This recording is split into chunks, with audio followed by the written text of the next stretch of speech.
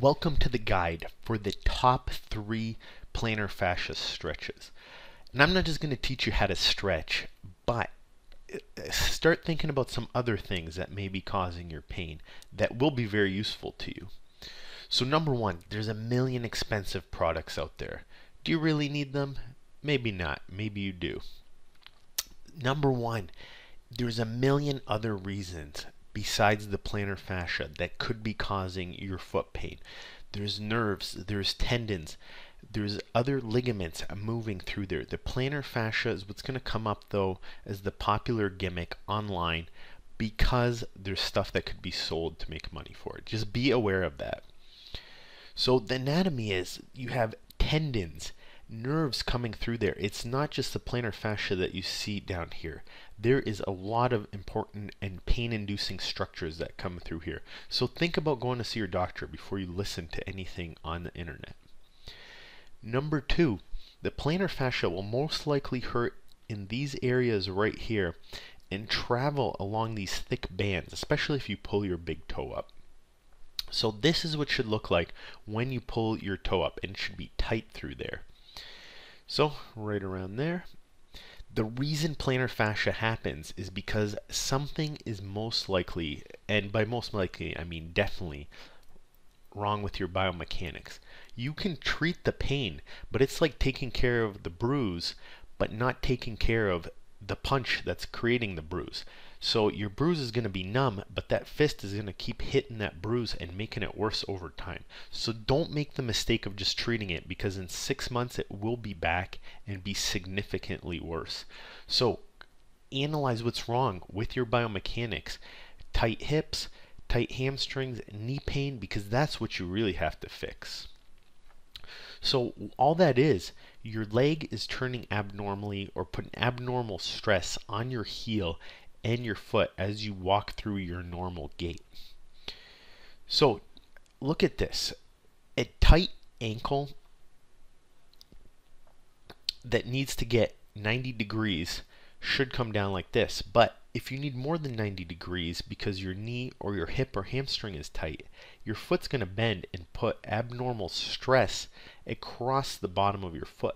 All your body weight's going to come down the middle, and your plantar fascia is going to absorb tension as seen here, and it's going to compress on top, so you're going to get midfoot pain on top and plantar fascia pain at the bottom, as well as Achilles tendon pain.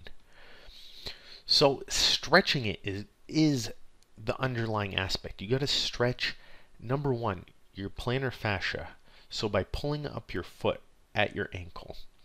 You can also stretch it on stairs, or I like to do it on a towel as well. 30 seconds, about 3 times. You can also push it up against a wall or a post like this. Number 2, if you have tight hamstrings, that force is going to be transmitted through your legs, so stretch your hamstrings at the same time. Next, your glutes or your hips could be tight. So see how she's pushing up her right leg with her left leg? You do that for both legs until you feel the stretch through your glute. And then if you're not keeping up with your stretches, then you can start relying on the more advanced devices that are out there, which I won't get into here because it's probably best to start the cheap route and start stretching yourself, because if you keep up, that's the way to go. Now, you're correcting the biomechanics through your stretching. You can start massaging, you can start icing, and that will get rid of the pain. But don't just rely on these things, because your pain will come back worse if you don't correct the cause. You can try all these other things. Again, don't do it without talking to your doctor, but some of these things can start getting you good results. Then controlling the biomechanics even more. These pads, these stretching devices, shoe recommendations, these are for the general population, because as you can see, everybody's foot differs. That's why it's so impossible to not give good recommendations online.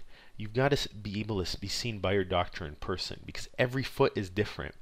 Every foot requires different modifications. As you can see, these are modifications for all the different foot types, different types of materials, and even different shoe modifications that could correct the abnormalities in your hips, knees, and feet. So a little bit more to think about. And then if all that stuff doesn't get you healed, 95% of the people it will. You might be having some type of nerve impingement, chronic nerve pain if you're up at night and it's radiating. But again, you can go a million different routes at this time.